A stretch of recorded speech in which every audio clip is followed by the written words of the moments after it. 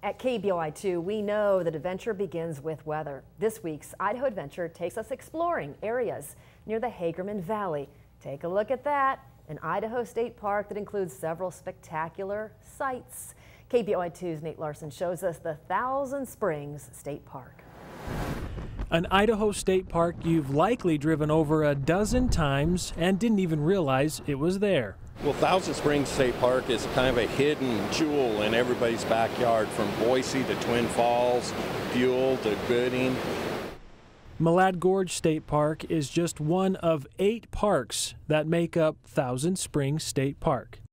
This adventure runs right under Interstate 84 between Bliss and Tuttle.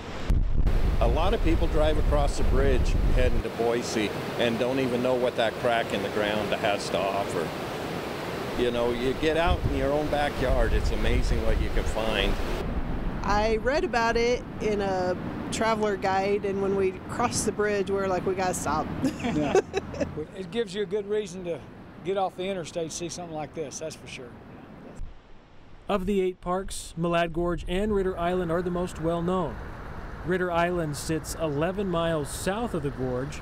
It has natural springs that burst out of the canyon walls surrounding it, making it very picturesque. Stand-up paddle boards, kayaking around the island, photography, bird watching, a lot of different artists come down in there. The park also includes places like Niagara Springs and Box Canyon. And there's people that come from around the world just to see these springs, where there's people that are possibly living up in Wendell that have never even been to them. I saw it once on television on Outdoor Idaho, and just knew I had to see it. And I really think you could go up to that hill and just stick your hand in or a shovel, and water would come bursting out at you.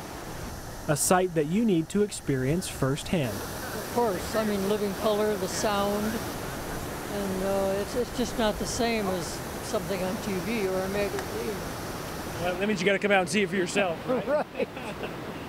At Thousand Springs State Park, Nate Larson, KBOI 2 News.